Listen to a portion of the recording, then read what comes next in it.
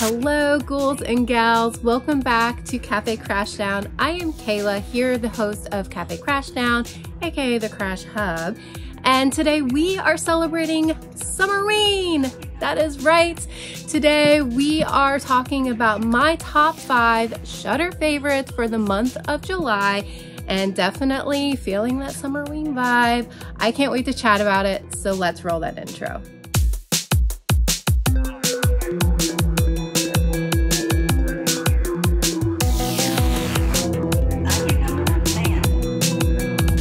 My dudes, welcome back to the Crash Hub.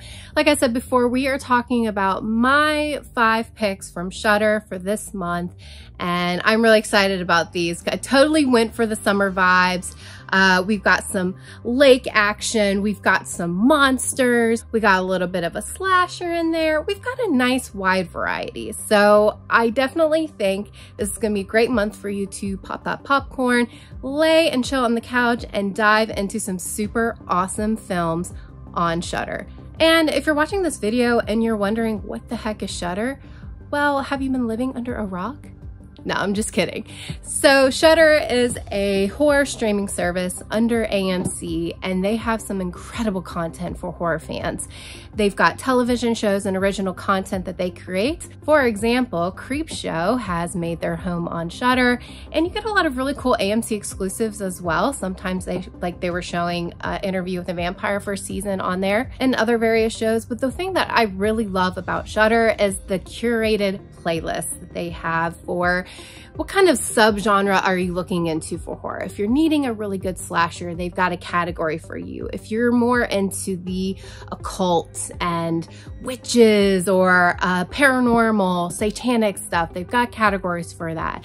Whatever you're looking for your horror watching, they definitely have it. And they've got a lot of really great B movies, aspiring actors, aspiring directors who are using amazing practical effects and just really having fun with this genre. So if you don't have Shudder, I would highly recommend it. You can get it by subscribing to AMC Plus, or you can just subscribe to Shudder itself and just only get Shudder content. That is totally up to you. Now, we're going back to the people who do have Shudder, and you guys are looking for some really awesome picks to have fun for July. So let's talk about these films. So first up, we have a Mexican film. It is Death on a Beach. Obviously, it has a different title, but I am not going to pronounce it because I will just look really ridiculous. So I'm going to put that at the bottom there that you can find it. This was made in 1991. So you have this guy, he's the son of a wealthy businesswoman, and he went to boarding school. He came back, and he's dealing with this whole issue of being homosexual and that he doesn't know really how to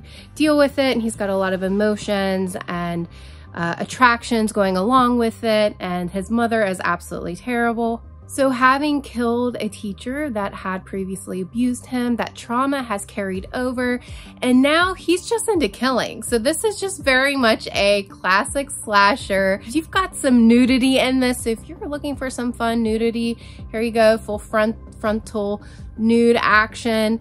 It's a bit light on the gore, but you've got all these beaches. It's very 90s vibes, right? So you got like guys in Speedos, and there's kind of slow burns here and there in this film. But overall, I think it's a really great way to set the tone on your Summerween movie watch fest. And one of the things I really like about this film is the open conversations about homosexuality, especially during this time. So next up on my list, I have Lake Bodom. All right, I had to go with some lake vibes because I know a lot of people are gonna go with like Crystal Lake and Friday the 13th and Jason and all that, but nope, we are doing something completely different. We are diving into a Scandinavian film, and this was a really fun film, honestly. It is, 60 years ago, you had this murder that took place by this lake, and so years later you have a group of people who decide to go back to this lake to try to figure out this crime. So they're like trying to solve this urban legend, and so they're recreating the crime scene, and the killer has never been caught. But of course, conveniently, as these people are like recreating the crime scene and stuff like that, what happens? the killer shows up. So you have very much this like slasher, I Know What You Did Last Summer vibes of like a guy like standing in the road, and you have these really hot people who are like trying to, you know, fend for themselves and, you know, survive this craziness up by this lake. And so this film was shot so well. I love the cinematography of this. I think it had some really fantastic shots in it. It also has this like really cool like pop synth vibe like going on, and like the music score underneath, which gets you like, oh yeah, like this is cool, and you're just like vibing with it totally. I think the characters are fun. You get a little bit of like backstory of like some of these guys in school and like, you know, what they're dealing with there and how that like has moved over into this situation. So when I was also like wanting to read the description of this. The way that they describe it is, you know, and basically it's like girls against guys and let the killing games begin. So, I mean, if that doesn't get you jazzed up enough to watch this video, I don't know what will. So next up, I had to go with this whole houseboat vibe, you know, out on the water, summer, you know what I mean? And so here we have houseboat horror. I had to do it. Super campy, Australian. It's everything that you need, okay? It's got the campy jargon mixed with the ridiculous practical effects and ridiculous kills, which we just absolutely love. So basically, to sum it up, you have this rock band and, you know, they're out on this houseboat in the middle of nowhere in this lake, and a crazy lunatic decides to sneak in onto this boat. And then of course things happen. It definitely feels low budget, but I find appreciation in that. I think a lot of films, what I love about horror, and especially when it is low budget or appears to be low budget, is how they get creative with the budget that they have. Am I right? So it's always just really fun just to see, especially these like early years with like these like kill scenes and stuff like that, and just like how creative they get with it and with the practical effects and stuff like that. So I think this film in general is really fun for that. So yes, we've got a campy slasher out on a boat in the water, got a guy killing people. It's very over dramatic, a lot of campy jargon. Next up, we have 1978's Piranha. I of course had to go there, and you know, I have to add that scare factor for all of you people, you know, getting out in the lakes and in the ocean. Am I right? So let's get some, you know, flesh-eating fish to come attack you. So it's pretty self-explanatory. You have these flesh-eating piranhas that are unleashed onto all of these resorts, and they are attacking people. This is one of those that I was watching, or I put it in and I wasn't expecting to like it, but I had so much fun watching it.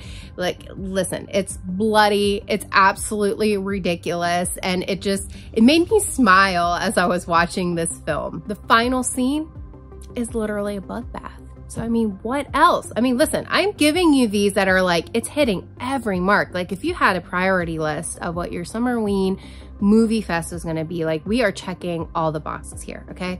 So don't worry, we've got the bloodbath thing going on, people being eaten alive in the water, you name it. So to me, this is a nice replacement for Jaws. I think a lot of people watch Jaws during the summer, which sure, Jaws is fine, you know, it's classic, but I feel like this one's a little bit more fun. So definitely give it a watch and let me know what you think.